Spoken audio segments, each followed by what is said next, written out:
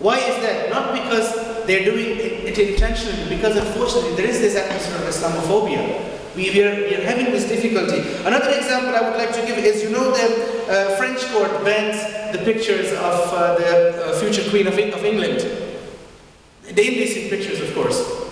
But at the same time, the same court, or you know, common law courts, they say, oh, this is just freedom of expression.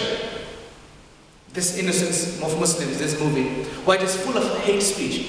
In 17 countries in the West, denial of the Holocaust is a crime, it's a crime, and we accept that. As Muslims, we have no problem with that. But the thing is that, where is freedom of expression there? Where is freedom of speech there? The same way, we Muslims, basically, what I think what the solution would be, is that there should be legislation which protects not only Muslims, but every religion from any insult. Any religious community from any insult. And it is there already. We have that in the United Nations Charter of Human Rights. However, we need to really specify it more now. I personally am in the view, I think that there should be a term there which should be Islamophobia, it's not permissible. Like anti-Semitism is not permissible. So this is a problem, as I said, we are facing as well. In regards to that, another example I would like to give you is, you know, the Islamophobia, how much the Islamophobia there exists in the media particularly. And media, of course, as you know, makes, you know, people's minds. We had the minaret ban in Switzerland a couple of years ago. The banning of the minarets. Not the azan, just the minarets, just that minaret. There was a referendum on that. Where is freedom of religion there?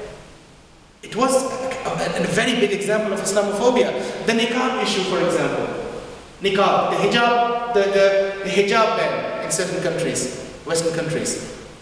And when you look at, this is the last thing I'd like to mention here, is when you look at elections, when the elections are going on in certain countries, and thank God, not in Ireland, certain countries do get votes, or certain parties, in Holland for example, the PVV, the Partij van de Vrijheid, the party for freedom, so-called freedom. Freedom of what? Freedom to insult, basically. Freedom to insult the Muslims. They get votes. Why? Just because they're spreading anti-hate, they're spreading hatred, hate speech, but they still get votes. And the problem we as Muslims are facing, and I think this is also again connected with integration, is that we Muslims must understand we are here in Europe and we are going to stay in Europe, and this is something which the larger community needs to understand as well. We're not here to go back to our countries. No. I am a second generation person here. I was born and brought up in the Netherlands. I speak fluently Dutch. And my family, everybody lives in Holland. And there are 4th, 5th generation Muslims in the UK. They're going to stay there. So they have to realize, the Muslims, they have to realize that Europe is home. Europe is their home. They have to forget that, you know, about the Western world and the Muslim world. There is nothing like that. Islam is a religion which adopts itself, and Islam is a religion which has no particular culture. It is a religion which adopts other cultures, provided it does not contradict with their own basic teachings.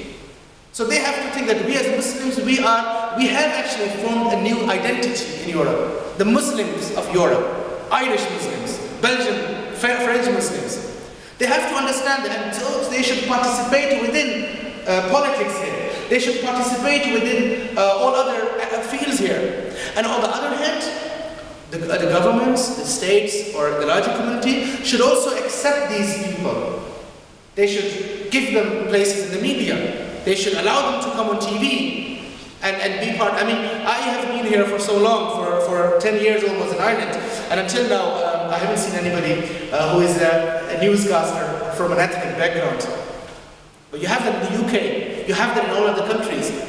And it should be done here as well. Why? Because when people see someone like that on TV, they really kind of they accepted them slowly. It's a psychological process.